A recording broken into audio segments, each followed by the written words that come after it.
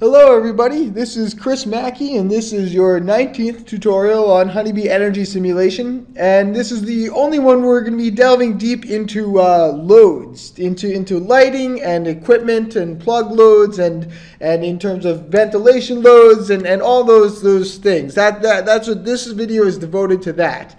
And I know we're kind of, if you're jumping in the middle of the series, I know we're kind of starting off with a pretty complicated file. But I mean, if you're jumping in the middle of the series, the only thing that you really need to know is that we've made these honeybee zones of my parents' house here, which are nothing more than, I mean, if I was to take a beer up here, they're nothing more than boundary representations, essentially, that have all the properties of zones assigned to them.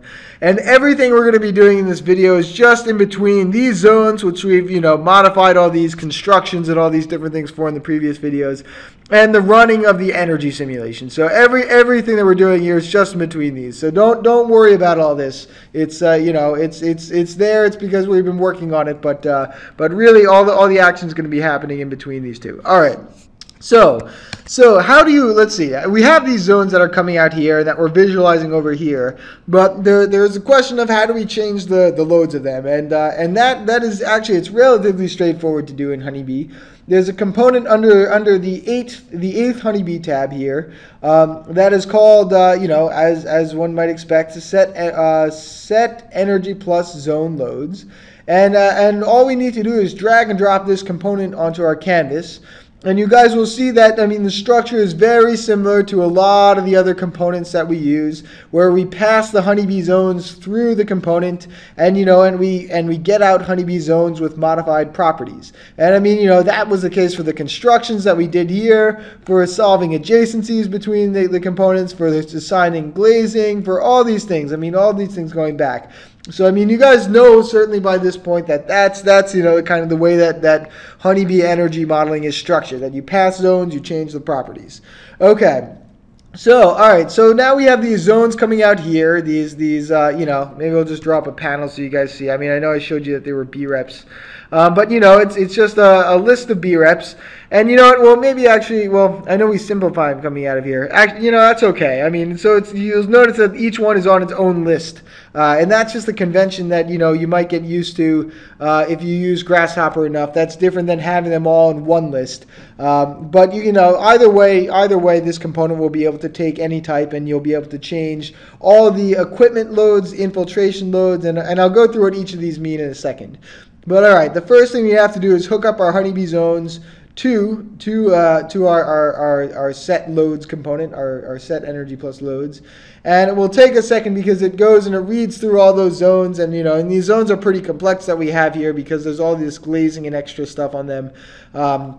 And different things that we've assigned to them too. So I mean, so you notice that, I mean, the file can get heavier as you move further along. But all right, to kind of yeah, there we go. So you'll see what this component outputs by default is that you'll get out of here loads for each of the zones that you put in there. It'll print what the equipment load per area, per unit floor area. And this is actually something, because I know and actually, if you're using the most recent version of Honeybee, we didn't exactly include the units in the descriptions. We have now, and I mean, if you guys ever sync with our GitHub, so I mean, so certainly in the next version you'll be able to hover over any of these things and see what the units are. But please forgive us. I mean, we'll print out these numbers so that you know what the loads are. But you'll just have to go by what I tell you they are in this video for unit sizes.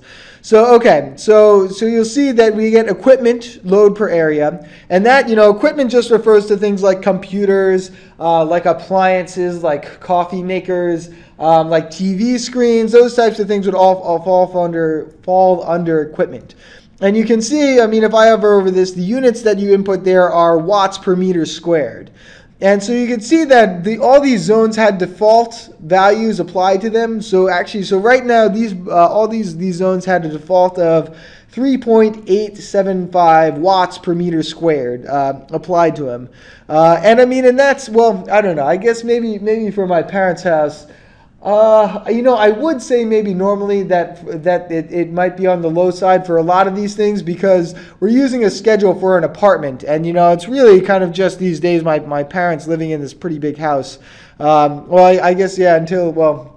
I don't know. Maybe they'll you know. I mean, I guess we have all sorts of occasions where the whole family gets together. But yeah. Usually, I mean, if it's just my two parents, so I mean, so the equipment load per area would probably be lower. But actually, I mean, given all the computer screens and everything, you know, all right. I think that's probably a pretty good you know, maybe a good bet for what the equipment load per area might be.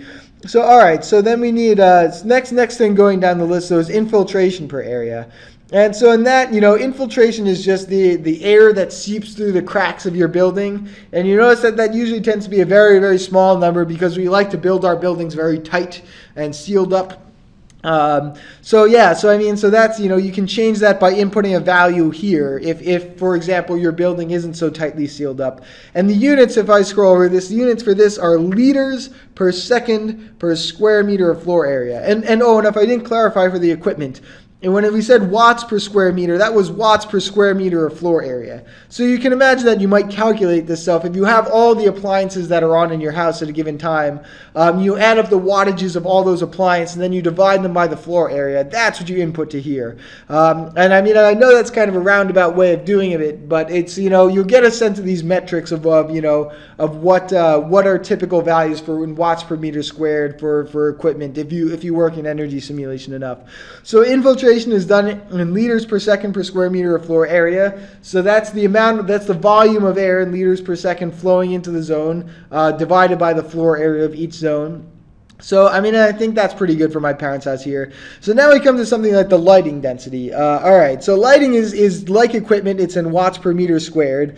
But you can see what's being assigned for this lighting intensity is actually, I think that's pretty high. So it's going 11 watts, 11.8 watts per square meter. So, I mean, if, you know, I mean, that maybe back in the day, I mean, you'll notice sometimes some of these schedules and auto sign values are somewhat old. So back in the day when everything was incandescent, that was probably a pretty good estimation of lighting density per square meter of floor area. But you know, I'd say today, and actually, well, I know sometimes actually in some of these rooms in my house, my parents still have these old heat lamps, and I'm trying to get them to change them. But you know, all right, actually, that's a good point. I want to show my parents if they changed all their light bulbs over to some type of LED, some much more efficient bulb, that they would save a lot of energy in the energy simulation. So I'm going to change the lighting density. I'm going to bring up a panel by typing quotation marks, and let's see, we'll change it maybe down to, I think with LEDs we can actually get pretty far down. You can get down to like 3 watts per meter squared. You know, because I mean they're like 5 times more efficient usually, or you know, pretty much more efficient than these older incandescent heat lamps.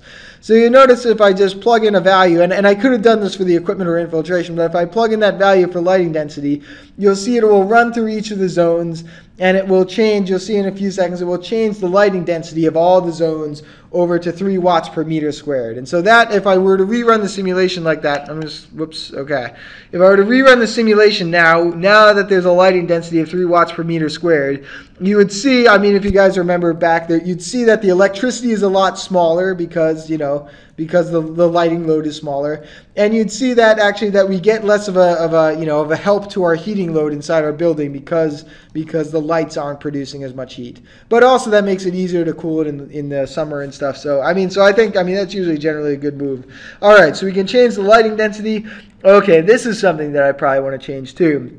So the number of people per meter squared of floor area. Again, this is I mean, I know it's kind of weird to think about this because usually as an architect you'll think like each person has like 20 square meters of space. So you'll think of it that way. You won't think of it the other way around where there is like 0.05 of a person for every square meter. Usually you don't think of it that way, but that's the way that Energy Plus likes it. So that's what you input here. And so you see by default it's inputting a 0.28 people per square meter. So what is that? Let me just doing a calculation. If I was to divide that by 1, you know, this is a good opportunity to use some native Grasshopper math components. So what I want to divide 0.28. I know I'm just being lazy here. I could probably do this math in my head, but you know, I figured it's nice to show you guys anyway. 283. And, you know, we divide that by... Oh, man, I'm so lazy. I'm going to get so criticized for this. All right. We put 1 over... Whoops, I put an enter there, just a 1. And so that's, so every person is getting 35 square meters of floor area. You know what, actually, maybe that is kind of indicative of my house. It's not very, well, I don't know. You know, maybe it's a little, maybe actually I might say maybe it's one person, you know, if it's just my 2 parents there. Maybe it's each person I think should get, yeah,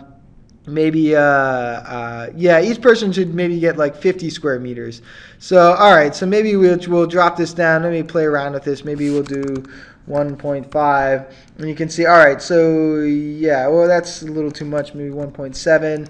All right, that's about, well, one more time, maybe boost it up to that, and that is about, okay, close enough, like 50 meters per square person. So all right, I'm going to replace the number of people per area with a 0.018 and hit, well, not hit enter this time, but I'll hook that up to number of people per area, and just like we changed the lighting density, it will change that number of people per area for all the zones in the house.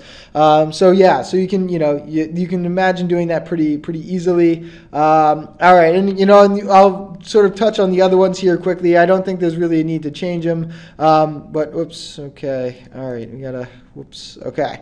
So we've got ventilation per unit floor area, and you'd see by default that's set to 0, because by default the simulation goes by the minimum ventilation needed per person. So this would be ventilation that comes through the mechanical system. And so usually, I mean, if you wanted to mimic windows and stuff, the opening of windows, you wouldn't really adjust this one. You'd adjust the infiltration or something like that. If you wanted to kind of let more outdoor air in, you know, for each person, you know, but if you can specify a minimum ventilation per person, which is again is in liters per second per person, and usually a good rule of thumb for that is maybe, you know, is oh, I see what that also is you know, is around 0 for a lot of these zones. Interesting. Or no, actually, oh, interesting. So just for the attic, looks like it might be 0, but in some of the other ones that we assign differently, it has different values. All right, well, I mean, well, you guys see it, you can see that, but I think the defaults of that are pretty good. I mean, the important thing is at the end of the day, you see the loads coming out of here, and you get modified Honeybee zones, each with a, you know, each is a closed BREF, but, you know, but we know from all the past that these have properties now that have been changed. All the loads have been changed on these. And now I can just take these and plug these into my run energy simulation component. And now when I do that this time, you know, now the zones will have this lower lighting density that we've specified. Actually, I'm going to just plug that. They'll have this lower lighting density. They'll have fewer people per area. And you guys can really start to customize these, you know, to really make something that reflects exactly what you will build and exactly the way people will use your building. So, all right, so I've covered actually only like 1/2 of like a complete problem. So we've changed the loads, which are these values that sort of determine, you know, the amount of people in the zone and the, you know, and the amount of lights that are turned on and everything. But there's the actual things that run through an energy simulation are a combination of both the loads and schedules. And schedules are the things that sort of tell them, okay, when are all the lights on? When do you have this lighting density of 3 watts per meter squared? And when are all the lights off? Because like clearly you're not going to leave the lights on like throughout the whole night, usually probably in a house like this.